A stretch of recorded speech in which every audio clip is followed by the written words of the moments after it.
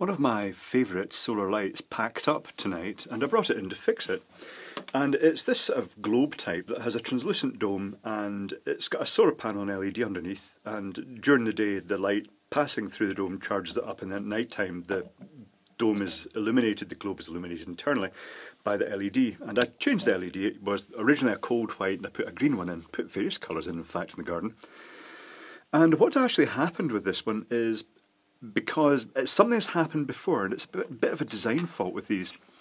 They tend to fill up with water. You can see water everywhere, and the globe is absolutely full of water condensation inside, because the water gets in around the threads and fills up the base. And that's not usually a problem, because it does just end up finding its way down the hole and drains out. But because of the design of these, the battery clip is a sort of plastic spring catch that the cell just pushes into, and it points the leads directly onto the base. And when the water gets in, it causes electrolytic corrosion of these contacts. So to counteract this, I've snapped one of the lug off, and I'm going to glue the battery in sideways so it's away from the water. But the way it actually corroded was interesting, because when you submerge two electrodes into the water, the metal tends to flow from the positive to the negative. And the red wire, it just looked like it had been cut flush. The copper was completely etched right into the end, and the wire had come off, and then it had just started doing the solder on the connection. And because the stainless steel is quite robust as a sort of electrode, it had eaten all the solder and everything off. It was just looked like a clean, as if there'd never ever been a solder connection there anyway. And there had. The wire had been soldered on before. So to get that to stick again, I had to abrade it and use some flux, because the flux they would have used and the solder at the time would have been optimised to go onto this metal, which I do think is stainless steel.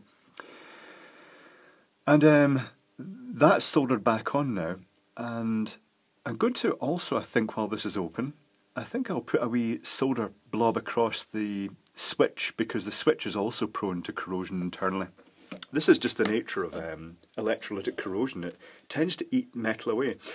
I do Christmas lights, municipal Christmas lights from time to time, and I've opened like the inline rectifiers you get and found that the water's got into them, and on the DC side, the whole tracks have gone. They've not been blown up and evaporated. They've just physically eaten away until all the metal had gone on them. It's quite surprising, the effect it has.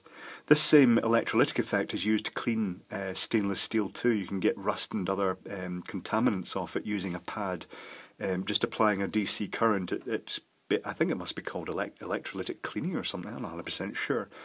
But basically a conductive liquid is applied, and it just transfers the unwanted metals from the stainless steel onto the collection electrode. So that's me put a blob across the two solder switch connections, and I'll just glue this back in, and that should be this ready to go again with its green LED. So then I'll stick it back out in the garden. So there we go. I might have to check the others and see if they're suffering the same fate, although it is at least easily repairable.